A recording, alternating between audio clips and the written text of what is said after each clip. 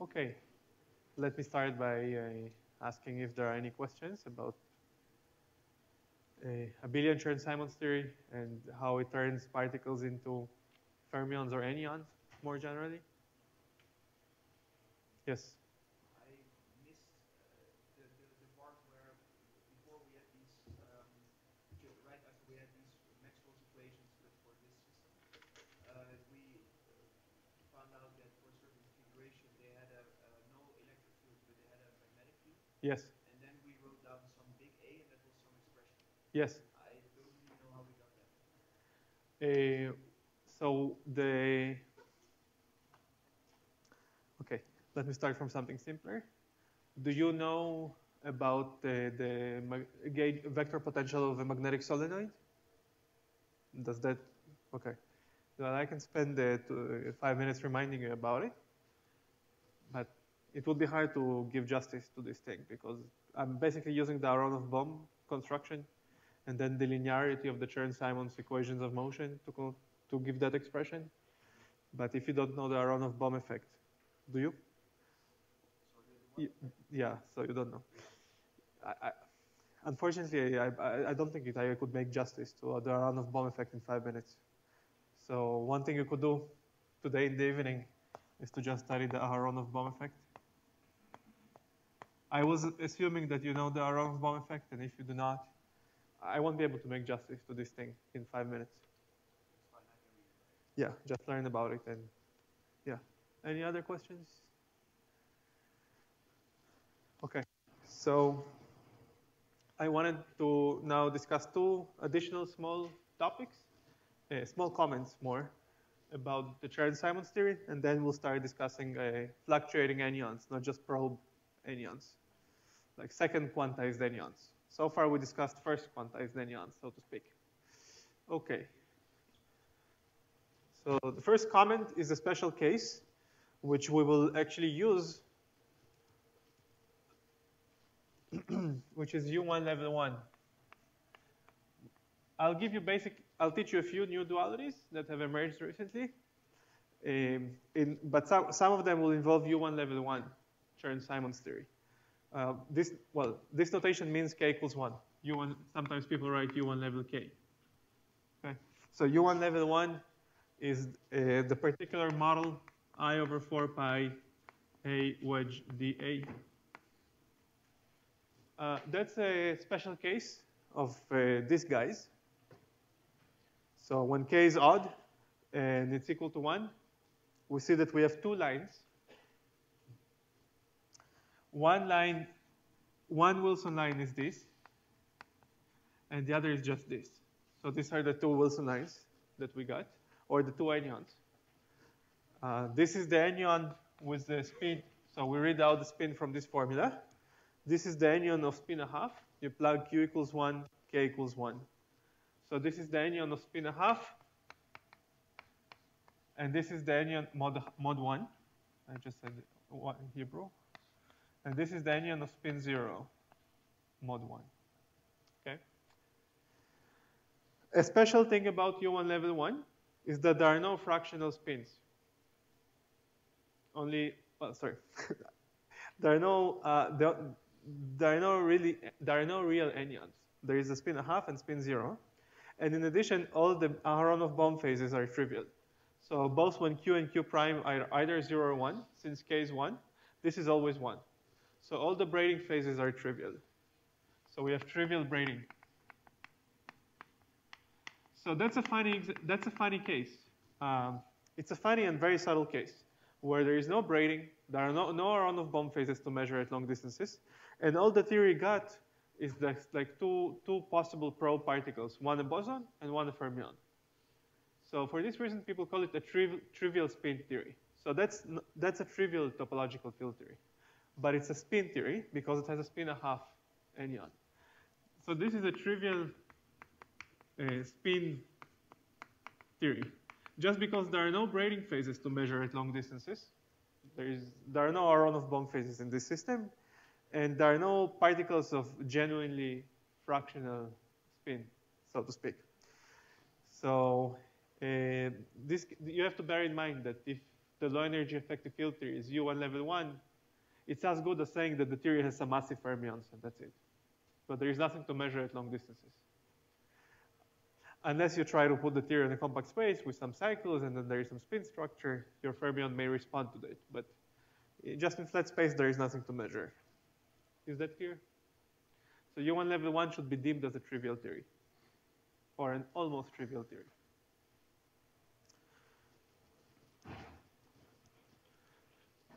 Okay, this is fact number 1 that I wanted to tell you about. Fact number 2 is what I was asked about in the previous lecture, which I promised to address, which is what happens when we combine the kinetic term, which leads to the ordinary propagating waves and Maxwell's equations, with the Chern-Simons term.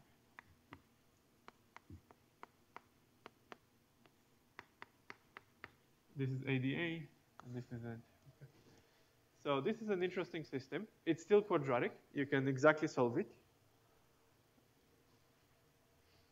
So this is still a quadratic system. It's exactly solvable.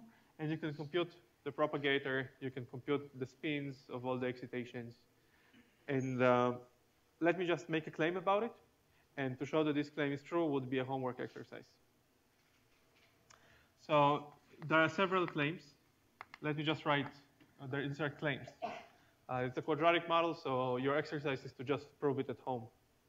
This is a homework exercise.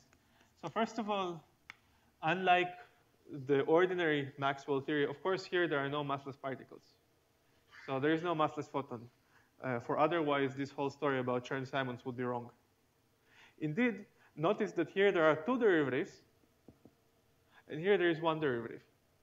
So at long distances, the less derivatives you got, the better. So this is a more important thing at long distances. So at very, very long distances, you can drop the kinetic term. And the theory is described by these funny anyons, and that's it. So the first part of the claim is that long distances, we just go to pure, we just have the pure Chern-Simons. At long distances, we have pure Chern-Simons. Namely, there are anyons and Aharonov-Bohm phases, and that's it. There is no propagating stuff at long distances. But there is in this theory, there is an excitation with finite mass. There is a finite mass excitation. So there is a particle whose mass is of the order of g squared k, and your job is to compute it, like the 4 pi's and 2 pi's. But the mass goes like g squared times k. The second thing is that the spin of this particle is k over absolute value of k. So it's plus minus 1. For positive k, the spin of this particle is 1. And for negative k, the spin of that particle is minus 1. Remember that we're in 2 plus 1 dimensions, so the spin is an eigenvalue of SO2. And therefore, spin 1 and minus 1 are different representations. So the spin is either plus or minus 1 depending on the sign of k and depending on your conventions. So it flips spin, that's the important thing. And this is essentially the massive photon, okay? So what happened? The Chern-Simons term is like a mass term for the photon. So the photon was massless, and the Chern-Simons term is like a mass term, and it gives it mass. And since the spin is plus minus 1, that also makes contact with my previous claims that the spin is only defined mod 1 intrinsically. So now you can perhaps understand it better. Because once you take Chern-Simons theory, you add some heavy particles, you add a kinetic term for the gauge field. So there appears in the spectrum a spin 1 excitation, which is the massive photon. So you can always take that massive photon and put it on top of an enyon. The massive photon is a good particle. It doesn't have any Aharonov-Bohm phases. It's a true particle in the theory. So you can just stick this particle on top of anyons. And that's why the spin is intrinsically defined only modulo 1. Because you cannot know the spin of you cannot know whether this enyon has a massive photon attached to it or not. Okay. So these 2 things you can show by studying very carefully using the LSZ procedure, the propagator of the gauge field. You have to decompose it into representations and look for the pole and blah, blah. And one interesting fact about this story is that if you study the 2-point function of the gauge field, you'll find some confusing pole. It's a very famous confusion. If you just study the propagator of AA, you'll discover that there is a funny pole at 0 momentum, but it's unphysical, and you have to try to understand why. So the idea should be, I'm giving you a hint, look at gauge invariant two-point functions. In gauge invariant two-point functions, there are only physical excitations. Okay? So this is your homework exercise. So therefore, when we discuss duality next, I will often write both the kinetic term and the Chern-Simons term, but you should understand that the kinetic term is negligible at long distances because it has more derivatives than the Chern-Simons action. Yes? Right. I often use a shorthand notation where I don't even write the wedge.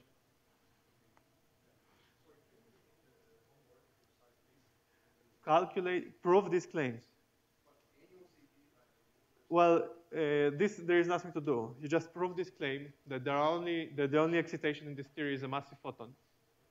So at energies, okay. So if you're like an ordinary, just a graduate student and you don't know anything about this, then you would say, okay, there is a massive particle, and therefore the theory at long distances is trivial and gapped, right? That's not true in Chern-Simons theory. Even though there are no massless particles, the long distance theory still has measurable macroscopic phenomena. What are these measurable macroscopic phenomena? You take anyons, you adiabatically move them at long distances, and you find phases. So the long distance theory is pure Chern-Simons theory, but there is some stuff going on at finite mass. Yes?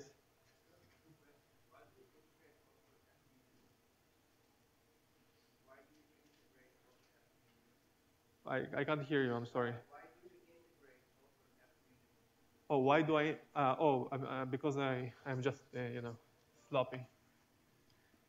Maybe another question might be a stupid question, but why do you wedge APA if you're integrating properly? Don't you take an orientation, and in that sense you don't have to wedge anymore? I don't have to wedge. Well, you always, here and here, I'm abusing notations. The Lagrangian can be viewed as a zero form. So if I was to write the Lagrangian, I strictly speaking need to put here a Hodge star. Yeah. Or you can view the Lagrangian as a tree form, and then you integrate a tree form. But to view the Lagrangian as a tree form, I have to write this guy as a star of f, wedge star f. I'm just assuming that you know what I mean when I write these things. When you write it in components, you don't have a choice. There is only one thing you can write. So you'll figure it out. Any other questions? Okay, so let me tell you about the first, just one more piece of history, which is very cute, and people often confuse that piece of history with duality. So this is a piece of history, which is essentially what I already told you, but I want to make it a little bit more precise. So now we study Chern-Simons matter theory. Okay, that's how it, Chern-Simons matter. Chern-Simons matter means that we have a gauge field, we have particles that are charged under the gauge field, and we have possibly a kinetic term for the gauge field. But as I've argued, the kinetic term is sort of, you don't really need to write it down. It's clear that it's there, but we don't really need to write it down to do the analysis that I'm going to do. So let's consider the Lagrangian. That's going to be our main Lagrangian for the next couple of minutes. So we have a kinetic term for the gauge field, even though I don't really need to write it down. Then we have Chern-Simons term at level 1. Okay, so this is the first non-trivial generalization of particle-vortex duality. Comes from, oh, I'm abusing it. Okay. Let's just. So then we have a scalar field, which is charged under the gauge field, and then we have a mass for the scalar field, and then we have a quartic piece. And let me put a hat on everything, because previously I denoted this scalar field with a hat. Okay, that's the model. If you want to just be, the way you could refer to this model is U1 level 1 plus. That's how you would see this model appearing in the literature. So this kind of shorthand writing explains everything here. You just write the most general Lagrangian for U1 level 1 Chern-Simons theory, coupled to a scalar field of charge 1. Okay, so people would often write it like that. So it's a very interesting model that's related to many applications in condensed matter physics, and it also appears very naturally in particle physics. And my plan was to explain how it appears in particle physics in the last lecture, and I hope to get to it. So it's a very interesting model. I want to talk about one particular limit, which we already analyzed. And I'm again using this sloppy notation. That by that I mean that m squared is huge, positive, bigger than any parameter in the Lagrangian. So this limit we've already analyzed. In this limit, the gauge field is not Higgs, and you get anyons. Is that agreeable? That's exactly what we just analyzed. It's the first quantized picture of the anyons. So we get anyons. But as I've just told you, for U1 level 1, there aren't really any non-trivial anyons. There are just two objects of spin 0 and spin 1/2. So what is the spin 1/2 object? The spin 1/2 object is interesting. The spin 1/2 object is essentially phi. So the main observation about this model in the large mass limit is that the phi particle, which started its life as a boson, it's a scalar field like any other scalar field you know. It's actually a fermion. It becomes a fermion in this phase. So it's a fermion. What is the mechanism that makes this particle into a fermion? The mechanism is flux attachment. It started its life as a scalar field with electric charge 1, but then there is this magnetic flux that pierces the particle and leads to a non-trivial phase when these two particles are exchanged. Okay? So phi starts its life as a bosonic particle with Bose statistics, but because of flux attachment, you get a minus sign.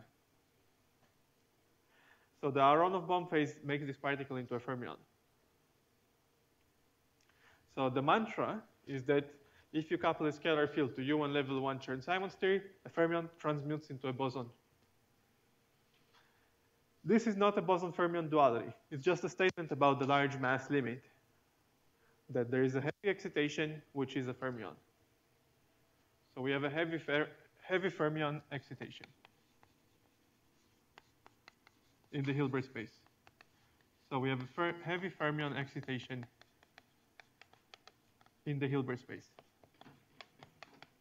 Sorry, could you please repeat the mechanism? You remember that we discussed the response of the Chern. Who asked this question? Yeah. You remember that we discussed the response of the Chern-Simons theory to putting anyons? To putting like electric charge density? So the main point was that when we take an electric charge density, which corresponds to one particle of charge 1, in Chern-Simons theory at level 1, it would acquire a magnetic field with 1 unit. So phi, I have this picture here. Phi starts its life as an electrically charged particle with 1 unit of charge. Now, since our level k here is equal to 1, the magnetic field that pierces it and makes it into a solenoid is also 1 unit of magnetic field. Okay? We had this formula for the magnetic field, and you plug k equals 1, you will see that the magnetic field is 1 unit. So we have a magnetic field with 1 unit. So while phi starts its life as a scalar field with, Bose statistics, because of this magnetic field, when you have two such particles and you exchange them, you get a minus sign. Why do you get a minus sign? Because if you exchange them by 360 degrees, you get a plus. And if you do it halfway, you get a minus. Okay? So that's a special case of the formula for the spin, which is q squared over 2k. And you plug q equals 1 and k equals 1. So you find spin 1/2. So the fact is that in the large mass limit of this model, we have a heavy fermion excitation.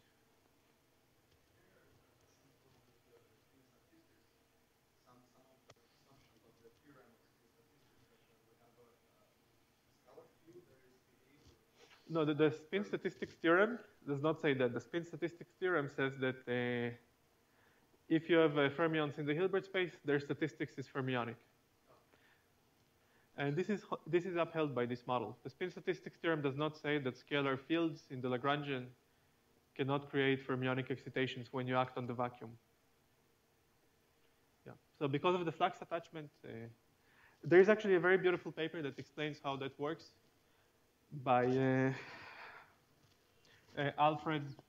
I mean, there is a paper that exactly addresses your concern. It's a very famous paper from the 70s by Alfred Goldhaber. He actually discusses not exactly this problem, but some other problem, but that has some parallels with this problem. And he explains how the spin statistics theorem is consistent with all this kind of stuff. Any other questions? So, yes? This particular, I'm talking about 3 dimensions here, and many things I'm saying are particular to 3D. But the general phenomenon that some scalar operators acting on the Hilbert space can turn into fermionic excitations, that also happens in 4 dimensions. And the paper of Alfred Goldhaber is about that phenomenon in 4 dimensions, actually. Any other questions? Okay. Okay, so one can be very optimistic here that maybe we can go beyond first quantization, like we did with particle vortex duality. Maybe this model, you know, even in the quantum regime where the mass of the anion is small and this anion is fluctuating, so you can think about this fermion. This fermion gets light. When the mass of phi goes down, the fermion becomes light, and it's fluctuating. So maybe we get an interesting fermionic phase transition. Okay, that's the intuition. So let's try to see if this makes sense.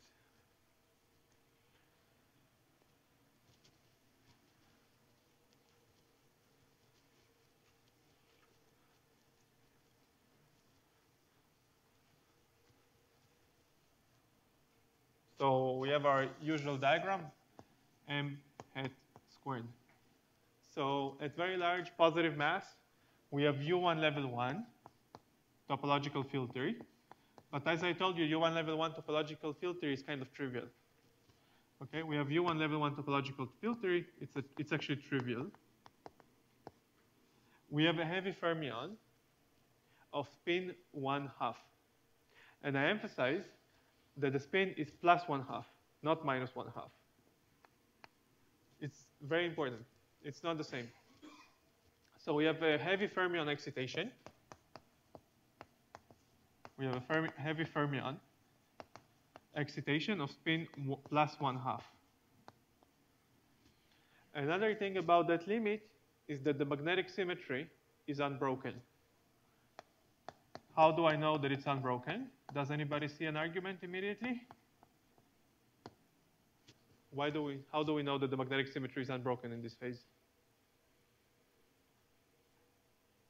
Anybody has an idea? What if it were broken? Yes, but I said that Chern-Simons theory has no massless degrees of freedom, right? So that's it. The long distance limit in this limit is trivial. We just integrate out phi. We get Chern-Simons theory at level 1. And I told you that if you solve for the propagator, you would see that there are no massless particles. So therefore, U1 magnetic symmetry must be unbroken. Okay, let's analyze the negative mass limit, large negative mass squared limit. And in that limit, the gauge symmetry is Higgs. There are clearly no massless particles. So U1 magnetic is unbroken. And there are no massless, it's gapped. Also here it's gapped. And well, there isn't much to say, but let's think a little bit more about that limit. In that limit, you remember that in the absence of a Chern-Simons interaction, we had an interesting excitation, which was the vortex, which had finite energy. Does everybody remember that? That's from an hour ago. We had this configuration where we had this action that looked like d phi hat minus b squared. And that led to an interesting vortex configuration with finite energy in this limit. And we could create this magnetic vortex configuration by acting with the monopole operator on the vacuum. You remember that? So now this is slightly modified because we have a Chern-Simons term. So I called it A here now. So it's A. We have I over 4 pi AdA. So you have to revisit the problem of magnetic vortices in the Higgs phase in the presence of Chern-Simons theories, Chern-Simons terms. In the absence of a Chern-Simons term, it's just a bosonic particle with finite energy. The claim that I want to make here is that the Chern-Simons interaction makes this magnetic vortex in the Higgs phase into a fermionic vortex. So there is a fermionic vortex. And amazing, you can compute its spin. And the spin is not a half, it's minus a half. So there is a fermionic vortex particle of spin minus a half. So now you may try to, you can be bold. Which theories do you know that are gapped on both sides of the transition, have a heavy fermion of spin plus a half on one side and a heavy fermion of spin minus a half on the other side? Does anybody know such a model that has such properties? So it's gapped on both sides, has a fermion of spin a half on one side and a fermion of spin minus a half on the other side. Have you ever seen such a model? We're looking massless fermion, the free massless fermion. So let's compare this model with the free massless fermion.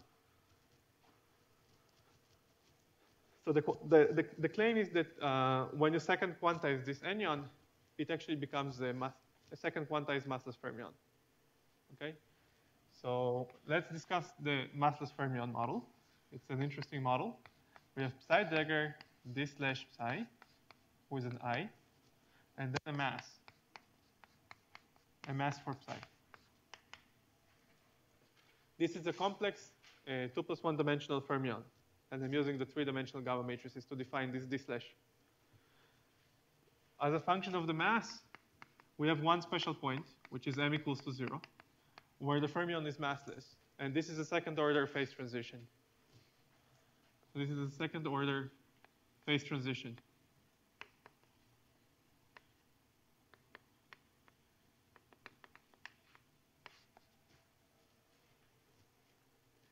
On either sides of this transition, the spectrum is gapped.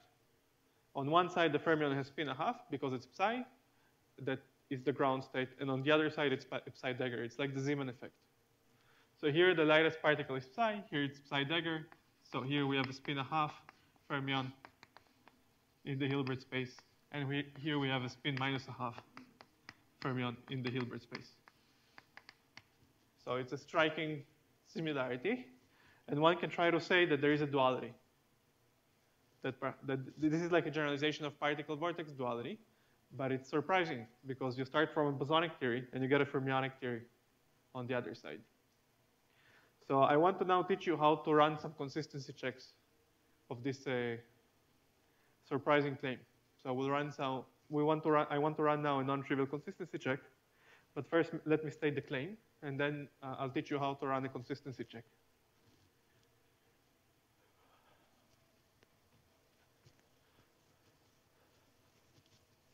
So the claim is that U1 level 1 plus phi is dual to just lambda, or I called it psi. That's the duality in shorthand notation. Okay, this is the simplest example of bosonization above 2 dimensions. So this is bosonization or boson-fermion duality.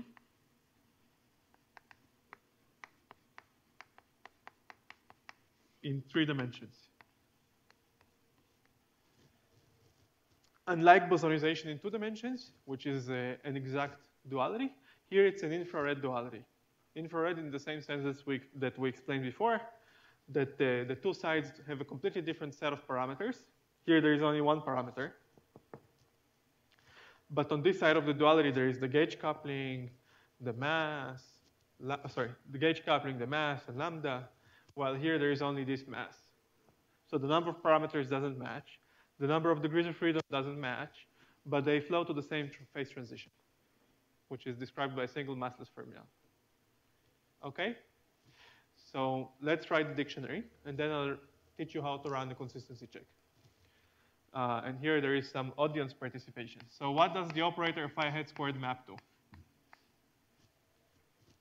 What's the fermionic avatar of psi hat squared? Very good. Psi dagger psi.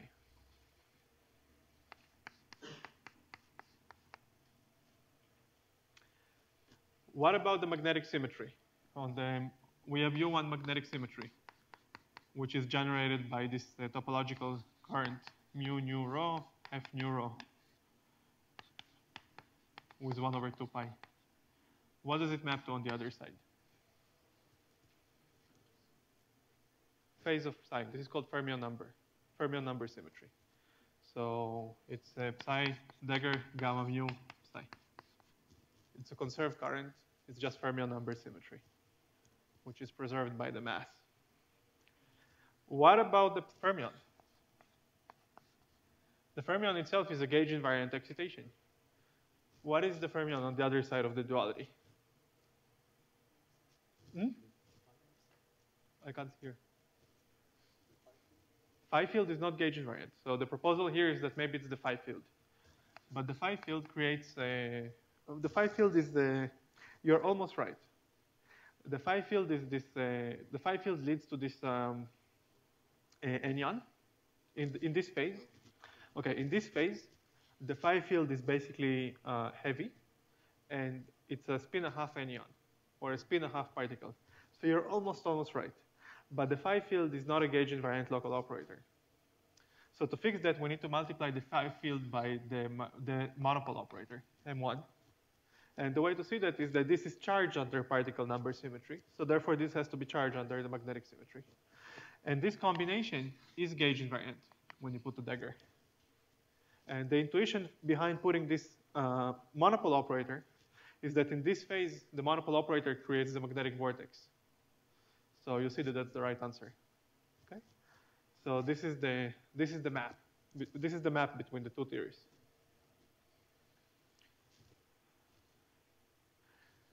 Yes? Yes?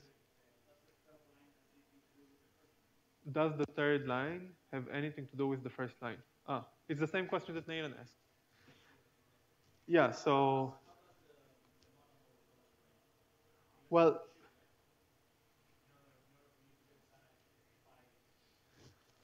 You see in quantum field theory, when you multiply local operators, it's not just the square.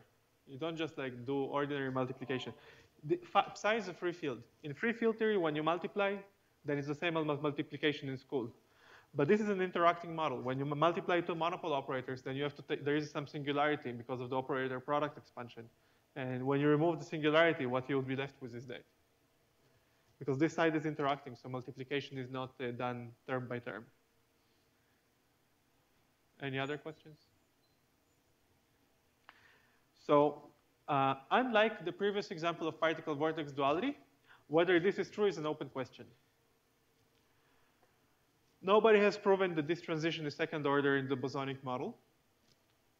In fact, nobody has proven that this transition can be made into a second order transition when we take the coupling lambda to be very large. Remember that in the particle vortex example, there was an argument that if this coupling is large enough, it will be second order. I didn't tell you the argument, but there exists an argument. Here, there doesn't even exist such an argument.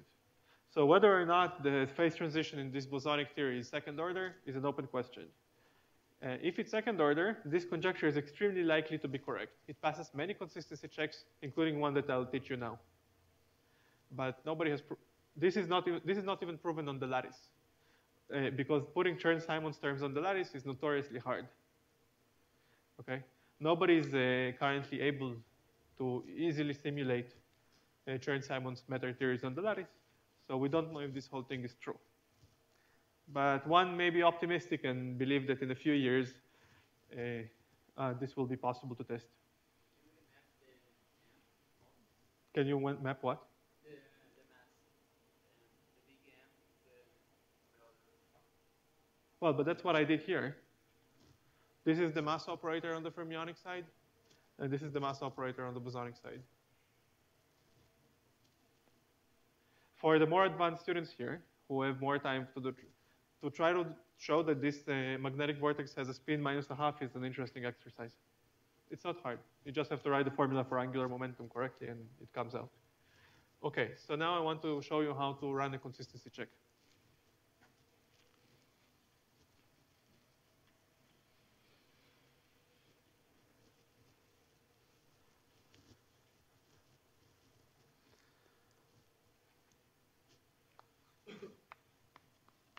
For that, I need to teach you a new concept, which is conductivity. Okay, I'll teach you a small new concept that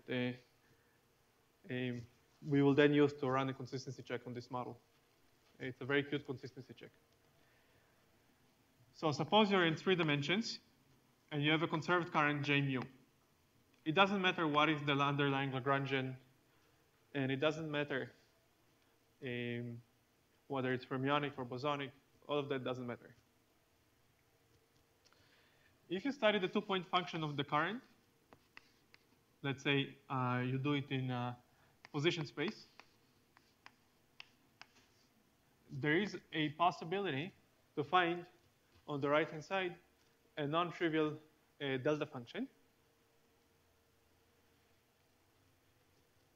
which looks like that. Epsilon mu rho d rho of the delta function of x.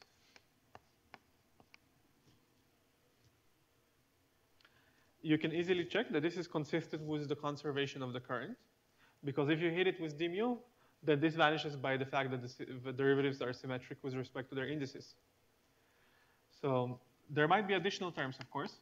The correlation function of 2 currents in 2 + 1 dimensions is generally a very complicated business, and it's not just a bunch of delta functions. But in particular, there is a delta function that's parity odd, and the coefficient of this delta function that's parity odd is sometimes also called k, which is very confusing. So to avoid that, I'll call this coefficient by capital K, okay?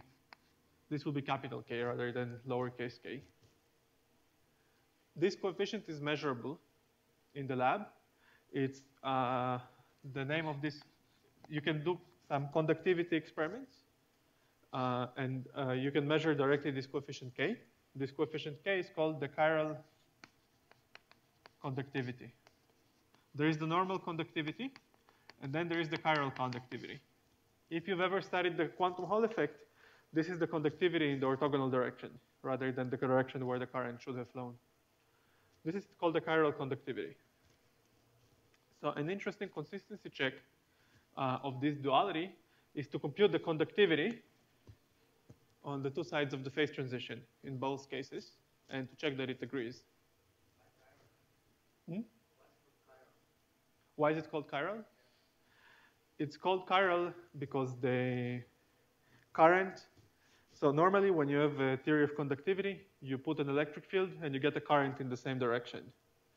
But this coefficient measures the current that's orthogonal to the electric field. Okay? That's what happens in the quantum Hall effect, that there is a non-zero chiral conductivity. Okay.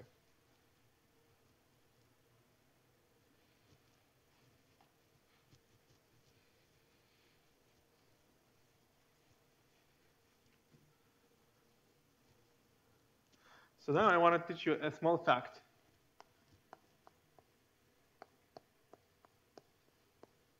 This is a fact about the conductivity of the free fermion. The conductivity in free fermion theories.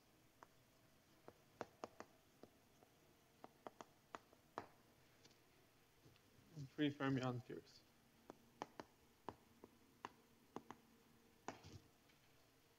So let's consider a problem which is, I mean, you should think about it as a logically disconnected problem from this whole business. So let's consider a free fermion and couple it to a background, a vector potential A. This is now non-dynamical. That's why I denote it with a capital letter rather than a lowercase letter. And put a mass. So this in particular includes the coupling of A to the current, to fermion number, which is conserved. So if we can compute the partition function as a function of capital A, we should be able to extract the chiral conductivity from it. Okay? So what I'm trying to do now is to fish out this coefficient for the free massive fermion theory. That's what I'm doing. I'm just trying to compute the conductivity of the free massive fermion theory. Okay? So there is the following fact, which is due to Redlich. The person who found it was Redlich in 85 or 86, I don't remember, in the 80s. And it's a one-loop computation where you put A on the external legs and you run the fermion in a loop. It's a one-loop computation, and you can argue that this one-loop computation is exact. So what you find by doing this computation is that delta K between positive mass. So what you find is that K of positive mass minus, that's what Redlich found, albeit in a different language, minus K of negative mass is 1. And I guess I need to put a 2 pi here for the normalization to be correct.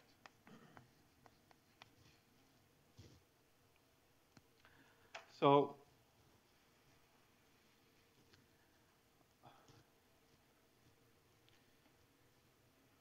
the free fermion theory leads to a jump in the conductivity by 1 unit in the conductivity of fermion number. So delta K here is 1.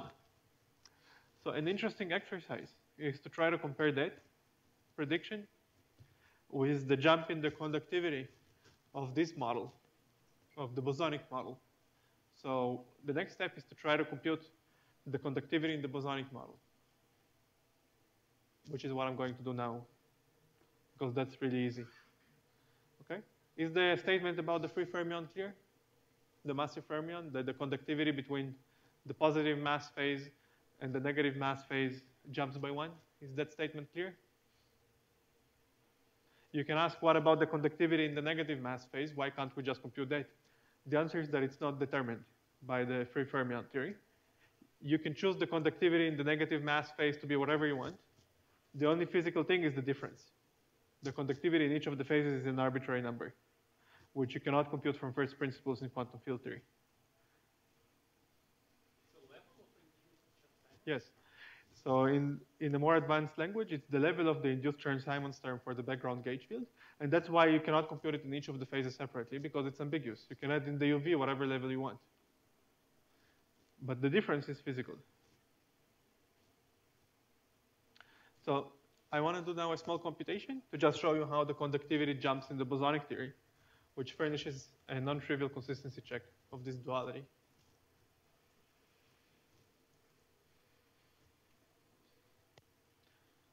So in the bosonic theory,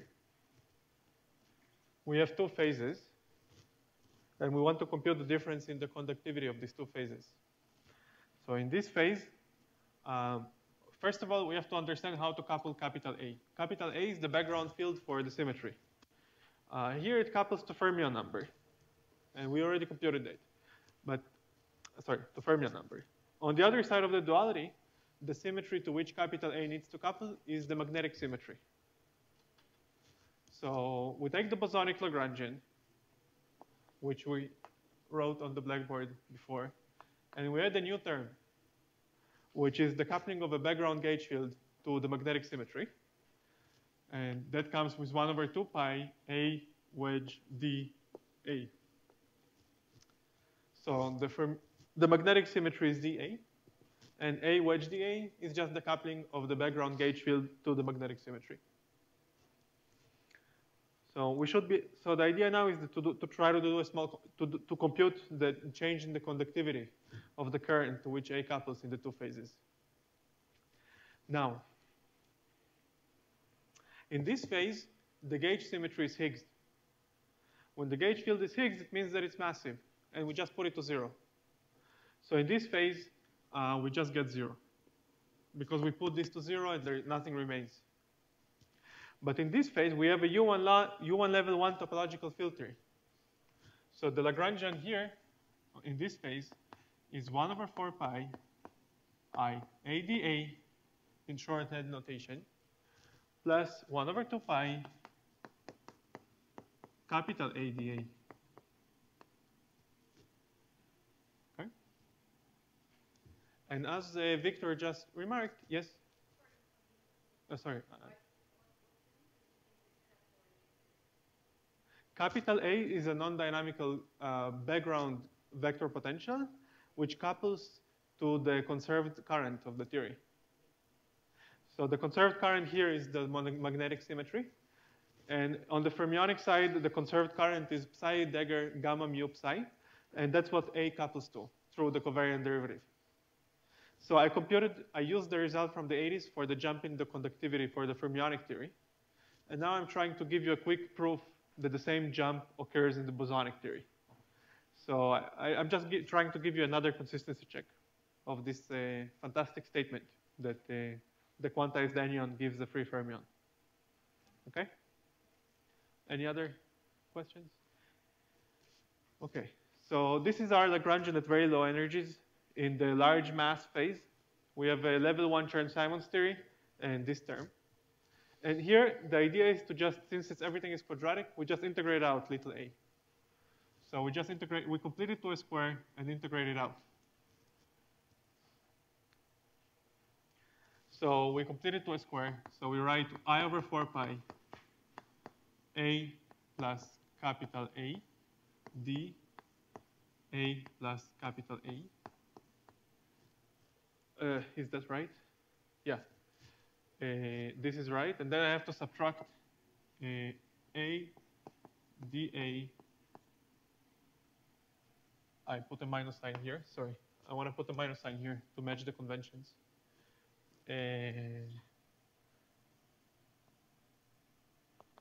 Anyway, and then ADA, we get ADA over a 4 pi with an I. Okay. So by changing variables now in the fast integral, we get rid of this guy. And we get a Chern-Simons term for the background gauge field at level 1. That's the same as having a conductivity 1. It's the same delta function. So the conductivity here is 1, and here it's 0. So it's exactly the same jump. A more condensed matter way to say that is that U on level 1 topological field theory has nu equals 1. It's called the integer quantum Hall effect. And by that, what people mean is that the conductivity is 1 in the integer quantum Hall effect. So if you knew a little bit about the integer quantum Hall effect, this would have been a completely stupid computation to do, because that's the definition of the integer quantum Hall effect, that it has 1 unit of conductivity. While in this phase, the conductivity is 0. So end of story. Okay? So we did some consistency checks where we checked the massive phases, we checked the map of operators, and we checked the jump in the conductivity. So it seems like it's the same phase transition, and we should await lattice or experimental confirmation. Okay? Any questions about it? Yes?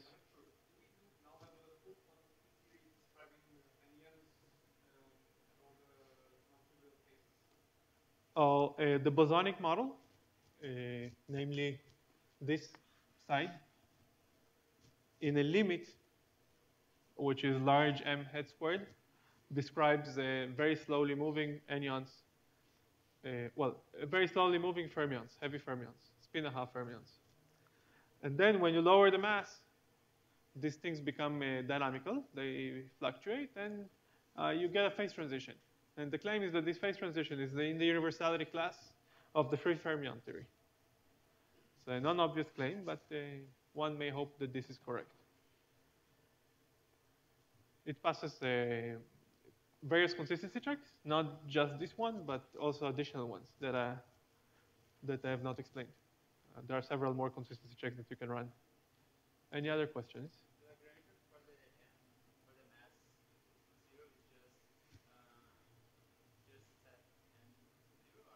Exactly. You get the free massless fermion. On this side, you get manifestly a free massless fermion.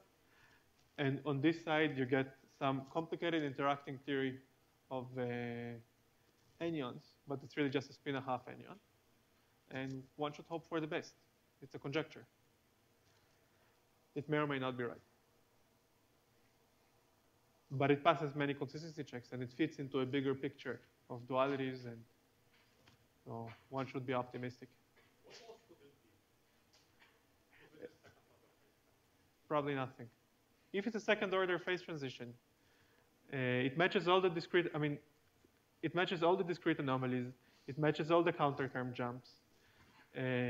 So it matches qualitatively the number of relevant operators you expect. So yeah, if it's second order transition, it's very likely that this is correct. Any other questions?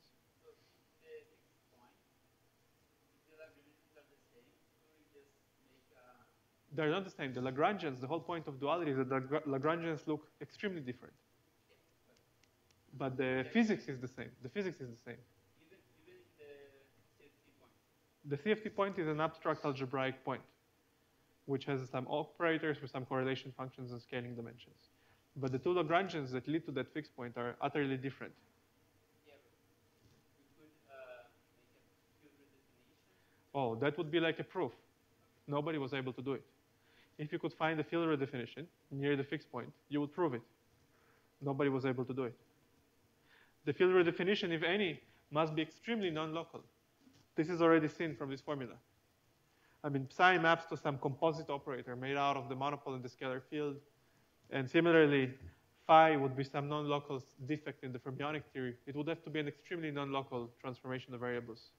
There is no simple transformation of variables that you can even fathom at the qualitative level that would reproduce that. Okay? So there is no obvious way to proceed, except that we have to wait for people to be able to simulate it on the computer and check if this is true. Or in the lab, simulate it in the lab. Any other questions? Yes?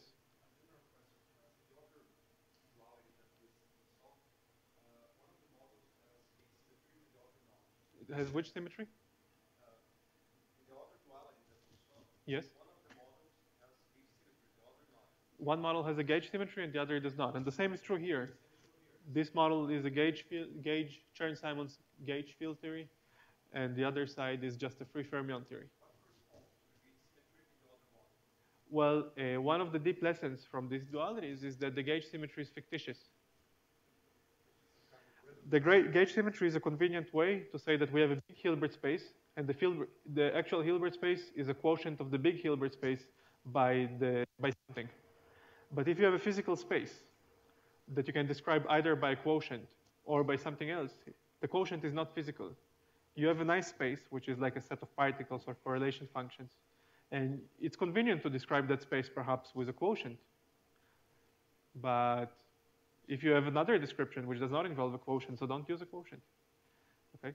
So now, in weak coupling, what I said is not true, of course, because gauge symmetry also leads to a massive spin one particle, which is massless. So you have a photon. So in the previous example, you can ask, okay, well, how does the duality even make sense? There is a photon. But the point is that at long distances, there is no photon. The photon is something that appears approximately. The photon is like an artifact of, the photon would appear as a good object at high energies, but it's an infrared duality, so there is no photon. And besides, in 2 + 1 dimensions, the photon is a Goldstone particle, so the whole thing is not entirely shocking, because there was a Goldstone particle on the other side of the duality.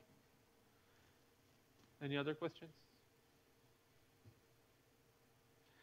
Okay.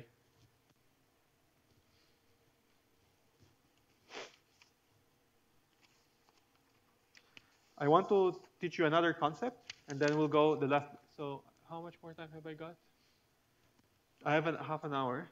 Oh, no, a little bit more, 45 minutes. Half an hour, okay. I want to teach you one last concept, which is surprising. It's just a general fact that's very useful in this business of. I won't teach you more dualities. There are many more dualities of this sort where bosons get transmuted to fermions, fermions get transmuted to other fermions, or bosons get transmuted to other bosons. There's a huge network of such dualities. What I want to do now is to spend 5 minutes just outlining some such dualities. And then I want to teach you an interesting concept about emergence of symmetries, which is important for some of these dualities. Yeah?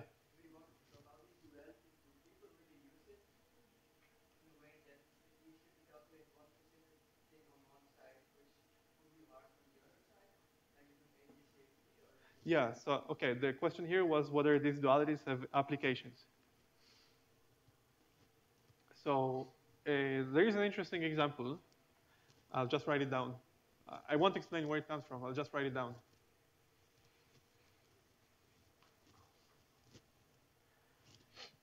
So if you study U1 level 2, a Chern-Simons matter theory coupled to a fermion of charge 2,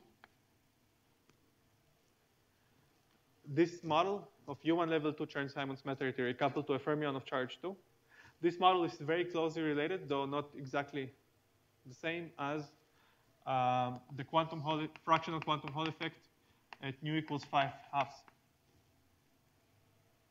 3 halves, sorry. I don't remember if it's 5 halves or 3 halves. I don't remember that. This is this. No, this is a half filling. Yes, it's half filling. This is very closely related so condensed matter people have argued that the fractional quantum Hall effect at a half filling is closely related to this model, though it's not exactly the same. I'm omitting some technical details. And then they've measured experimentally some properties of that state, and they found that the critical exponents look like that of free field theory. And indeed, one of the special cases of the duality is that this is in fact dual to some topological field theory, which you can tensor with a free fermion. So this kind of duality, you can run this whole machinery, find the map of operators, study the massive phases, essentially the same ideas that I've taught you, but a little bit more advanced.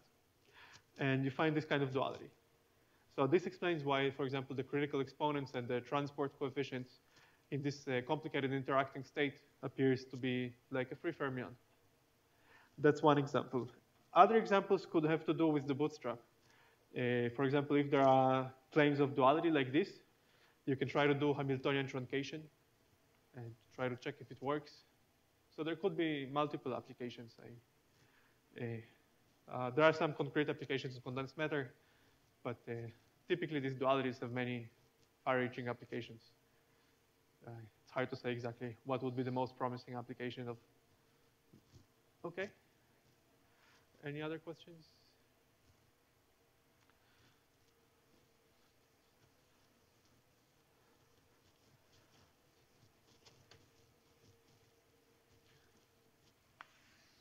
So I just want to spend a little bit of time on a concept which is very important in some of these dualities, and also very important in high-energy physics, in various applications in high-energy physics, which is the emergence of symmetries in the quantum theory. Emergence of symmetries.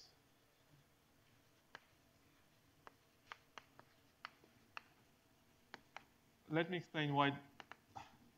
So this is a little bit disconnected from our previous discussion, but it's an important development, recent development that would be nice for you to know. And for example, to understand this duality, this is absolutely crucial. If you don't understand that, you have no chance of discovering this duality. So ordinarily, as you know, there is the concept of ABG anomalies. Do you know about ABG anomalies? Okay, so there is a concept where some symmetries of a classical Lagrangian may be violated by quantum effects. Do you know about this? This is called the ABG anomaly. So this is the concept that some axial symmetries are violated in the quantum theory. In quantum field theory.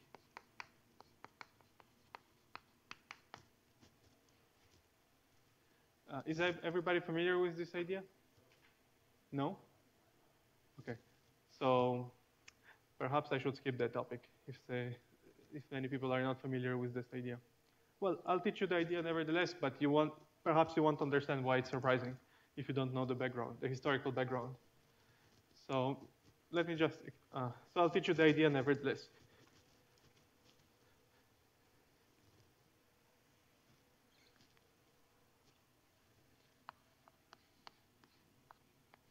let's consider level K Chern-Simons theory.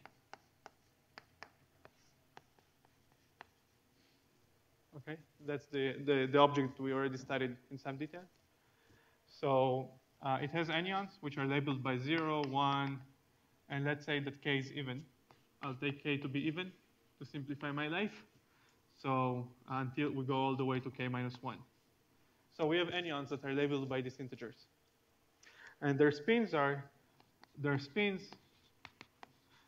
1 over 2K, and their spins are 0, and then 1 over 2K, 4 over 2K, all the way, to K minus 1 squared over 2K. So I'll write it as K minus 1 squared over 2K, which I can, okay. And these are defined mod 1.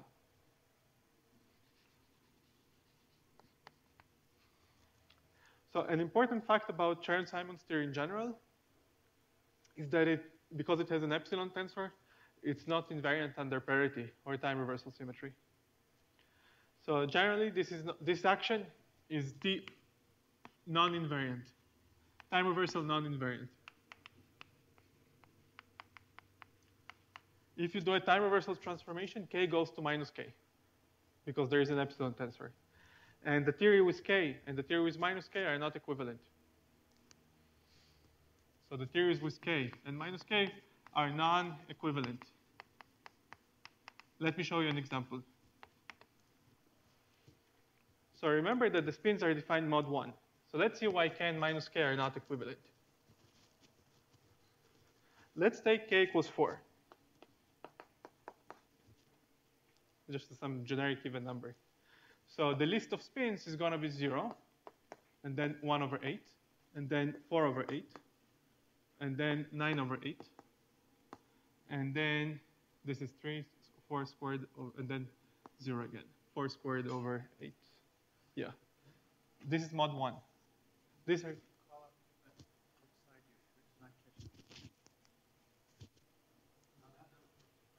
So this is the list of spins, mod 1. I can simplify it a little bit, mod 1. So this is a half, and this is minus 1 over 8.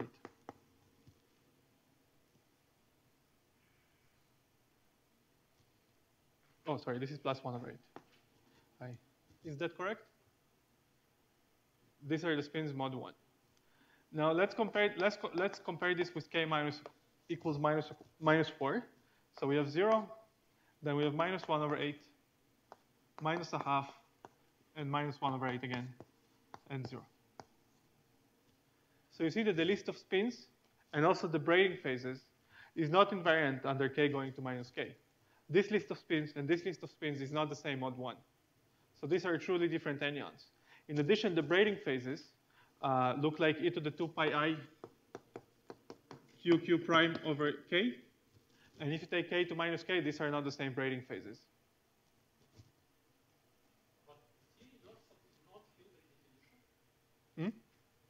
How would you change K to minus K by field redefinition?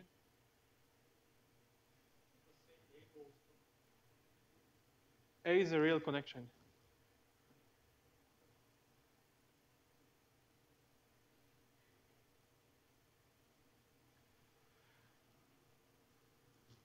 So in general, because there is an epsilon tensor, these theories are not invariant under time reversal symmetry. But there are some special cases in which they become time reversal invariant. So there are some sparse choices of K where they become time reversal invariant. And the most, the case that's relevant for this business is K equals 2. So let's consider K equals 2 on this blackboard. So K equals 2 is an accidental situation where, in spite of the fact that the classical action is not invariant, the full quantum theory is invariant. So that's the deep concept here that's extremely non-intuitive if you've studied a little bit of quantum field theory before. So there is a symmetry which is not a symmetry of the classical theory, but it's a symmetry of the full quantum theory. How is that even possible? quantum effects may destroy symmetry because quantum effects are small, but how can quantum effects restore symmetry that's not a symmetry of the classical theory? So let me show you an example, which is k equals 2. So the k equals 2 model classically is not time reversal invariant, at least at face value. But if you look at there are two anyons, there are two particles, namely 0. Let's call the particles 1 and s. So the spins for k equals 2, the spins are 0 and a quarter. Yeah, the spins are 0 and a quarter. And the braiding phases of S and S, if you braid S across S, you get e to the pi I. If you braid S across 1, you get 1. And if you braid 1 across 1, you get 1. So this is the only non-trivial braiding phase. But now let's contrast that with k equals minus 2. For k equals minus 2, the spins are 0 and minus a quarter. And the braiding phases are S twiddle across S twiddle. And we get e to the minus pi I. But it so happens that e to the pi I and e to the minus pi I are the same thing. So we have one braiding phase that's common. The spins do not completely agree. So this is a small, an important subtlety that to make this theory truly time reversal invariant, we have to tensor it with U1 level 1, which is a trivial theory, which has a spin a half. And then the braiding phases do not change, and you can map these theories to, you can map all the anyons to all the anyons here, and all the braiding phases to all the braiding phases here, and these theories are exactly equivalent. So if you take U1 level 2, and you make it into a spin theory by tensoring it with U1 level 1, the theory gains time reversal symmetry quantum mechanically, which is somewhat counterintuitive, given perhaps your intuition about the time reversal symmetry in quantum field theory. So the resolution for this paradox is that Chern-Simons theory doesn't really have a classical limit. Okay? Chern-Simons theory doesn't have propagating degrees of freedom, and so the whole theory is quantum somehow from the get-go. Quantum effects are of order 1, so since there is no classical limit, perhaps we shouldn't have expected that the symmetries would have anything to do with the classical symmetries. So that's an important concept that appears in many generalizations of the dualities that I've shown you here. It's a little bit more advanced, but I just wanted to mention that so that you would know that this subject exists. Yeah?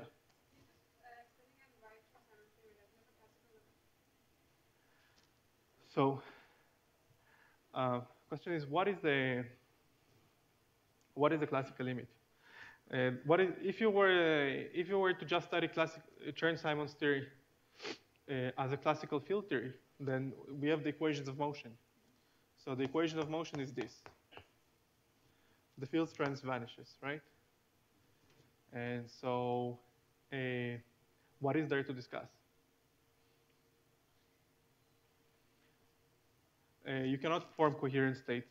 The classical limit is typically something like about coherent states or excitations with a large energy density. The Hamiltonian vanishes and the field strength vanishes. So somehow the content of Chern-Simons theory is really just a finite number of states in the Hilbert space in compact space. Yeah, there is like no oscillators. There is no large frequency. There is none of that.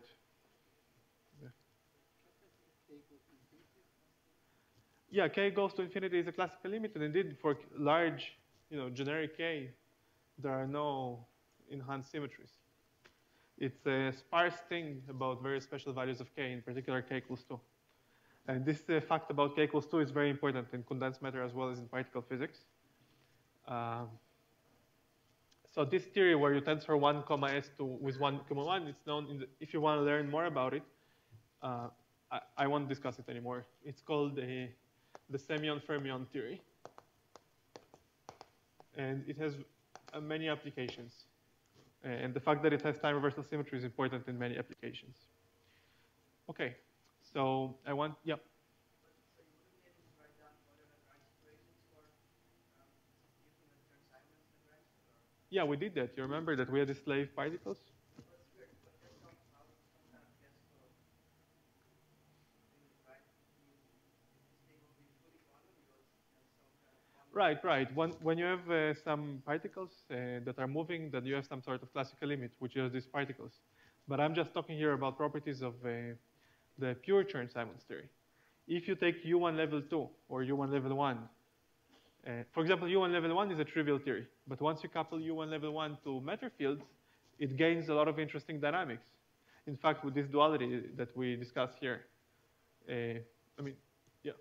this duality was about the dynamics of U1 level 1 plus matter fields. So U1 level 1 by itself is trivial, but once you couple it to matter fields, it's able to turn scalars to fermions, bosons to fermions, and it leads to lots of interesting dynamics. Similarly, U1 level 2 gains this quantum time reversal symmetry only when it's on its own. When it's coupled to matter fields, it's not time reversal invariant. U1 level 2 plus a scalar field, or 7 scalar fields, it's not necessarily the same as U1 level minus 2 plus 7 scalar fields. It's a property of the pure Chern-Simons theory. Okay? Any other questions? Okay. So now I want to start my last topic, which I will continue through tomorrow.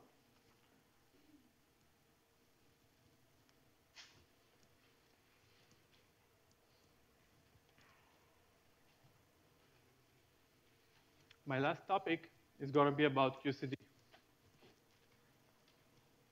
where I'll try to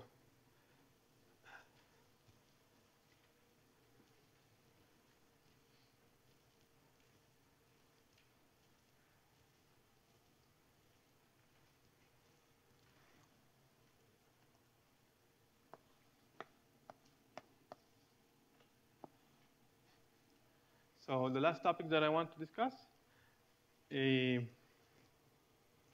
non-abelian gauge dynamics in 3 dimensions with perhaps some quirks. Okay. So non-abelian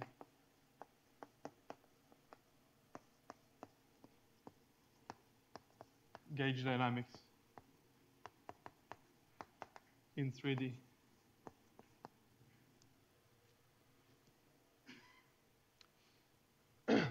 So first, I want to remind you of some of our expectations about non-abelian gauge dynamics in 4 dimensions, so that you could appreciate more the novelties that appear in 3 dimensions. So I'll start, because I have, I guess, 15 minutes, right? I'll start with a review of 4-dimensional QCD, of what we qualitatively expect from 4-dimensional QCD, and then we'll discuss the new ingredients that come to play in 3 dimensions.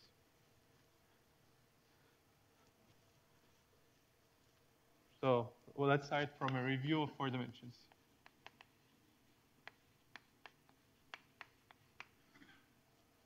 So the Lagrangian for QCD in 4 dimensions is 1 over 4g squared. Then there is a trace of f squared. That's the kinetic term. Then we have a bunch of fermions.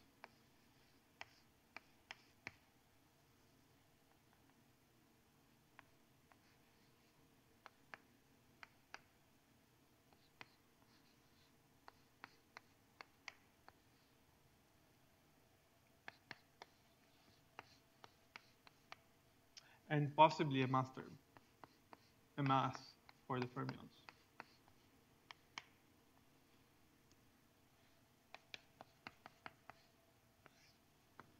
So this is 4-dimensional QCD with an F quarks. So I'm assuming that the index I runs from 1 to an F. And there is a sum here too. So this is QCD with an F massive quarks. Psi tilde. Oh yeah, thank you so much. So this is the SUN gauge theory coupled to NF heavy or massive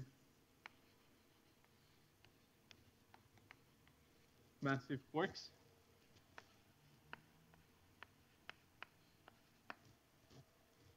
Now, for the more advanced students, I should say that in principle, the mass here could be any complex number. But I want to just review quick important properties of the theory, and therefore I'll just focus on positive mass. I'll just assume that m is a positive parameter.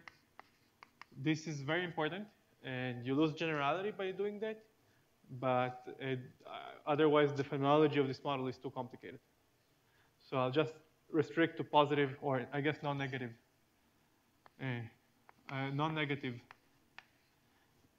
masses, just not to lose just not to make it overly complicated.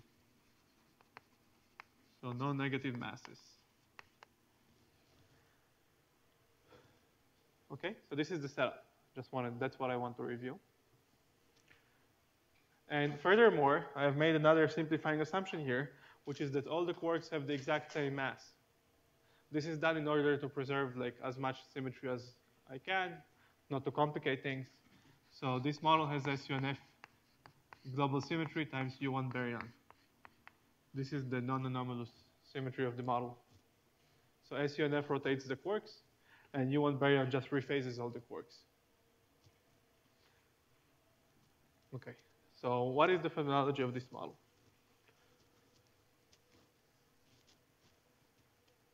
So we know the answer more or less from lattice and from real life.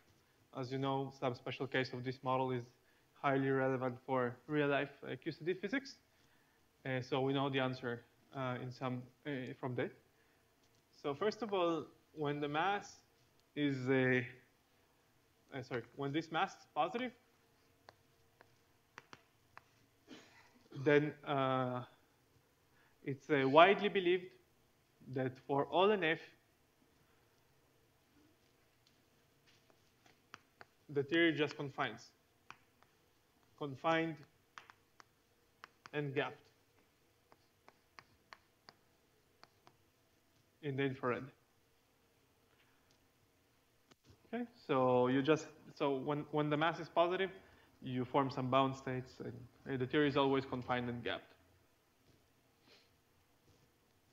M equals 0 is a much more interesting situation. Are there any questions about the positive mass claim? Does that conflict with something you know or don't know?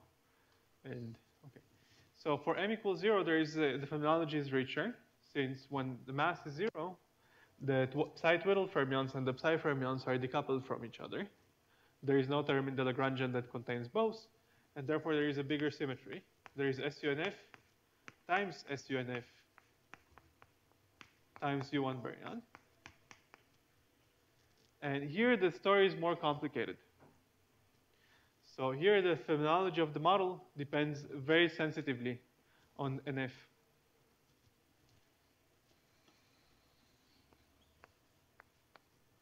Okay, so for NF that is bigger than 11/3 NC, 11/2. Yeah. For NF that's bigger than 11/2 NC, the theory is believed to flow to a weakly interacting theory of spin 1 particles and fermions. So this is infrared free. This phase is called the infrared free phase. In the infrared free phase, you just have a weakly interacting, almost free quarks, free, deconfined quarks, and so free deconfined quarks and gluons. That's what happens for sufficiently large NF. Then there is some intermediate value of NF, which is not really known. It's probably around 3 NC, but it's not exactly known. And here there is a second order transition. So there is a conformal field theory. Here there is a second order transition and a conformal field theory. So the model flows to some interacting conformal field theory at long distances. And for an f equals 0, of course, it's the same as this. So this is confined. And f equals 0 is just confined because it's very similar to having massive quarks. It's as if you don't have any quarks. Yeah. Phase transition is exactly at this end star or all along the way in between? No, for everywhere here, you are confusing it with the diagrams that I used to draw for M. Let me explain that point. So phase transitions happen as a function of continuous parameters, and f is not a parameter. So when I say phase transition, I have to tell you between which two phases. So this is a more advanced question. I'll just so imagine that M was allowed to be any real parameter, not just non-negative parameter. So you can argue that there are two vacua here and one vacuum here, and at exactly M equals 0, we have a certain fixed point. And that's that fixed point. So that fixed point here is supposed to appear when you dial the mass of the quarks from being negative to being positive. Okay? So in this range, this fixed point is interacting. In this range, this fixed point is free. And in this range, there is no fixed point. In this range, you just get Nambu-Goldstone bosons for some symmetry breaking. So here what we get is that we have SUN F times SUN F is spontaneously broken to SUN F. This leads to the pions and kaons that we observe in real life for an F equals 3. So here there is symmetry breaking. So in summary, the dynamics of four-dimensional QCD is easy for finite mass. It's always confined and trivial. It's non-trivial for zero mass, and we have a complicated phenomenology of either a second-order transition or a Nambu-Goldstone phase when you change the mass from being positive to being negative. And there is an interesting pattern of symmetry breaking, where SUNF times SUNF is broken to the diagonal symmetry by some condensation of fermions. The order parameter for the symmetry breaking is psi twiddle psi, which is in some basis the unit matrix, and that condensate leads to the fact that SUNF times SUNF is only preserved, so the vacuum only preserves the diagonal subgroup of SUNF times SUNF. Okay, so what you have to remember from this discussion, if you don't know these things, is that in 4D, finite mass is easy. Everything is determined by an F, and there is an infrared free phase, a conformal phase, and a symmetry breaking phase. Yes? This is determined by a combination of experiment, because we live where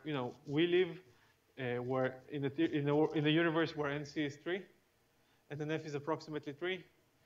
So we're somewhere here, and we know that this is true.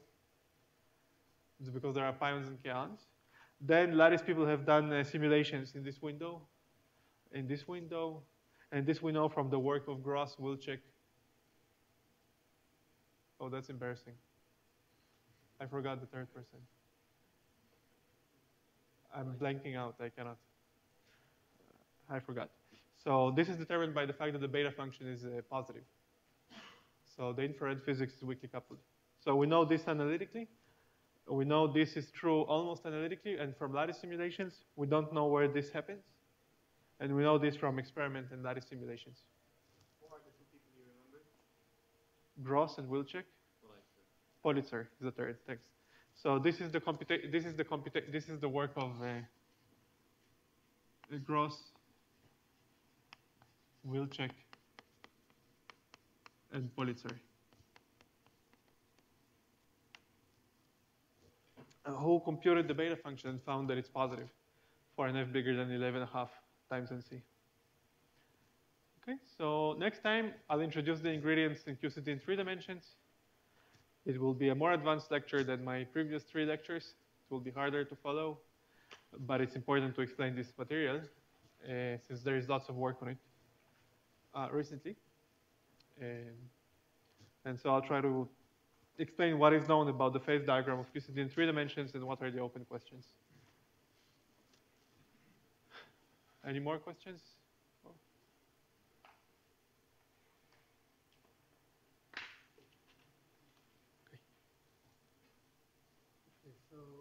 going to take a break and then 15 minutes, and then we'll come back to the exercise. Start with the exercise with Zohar, and then we'll do the exercise.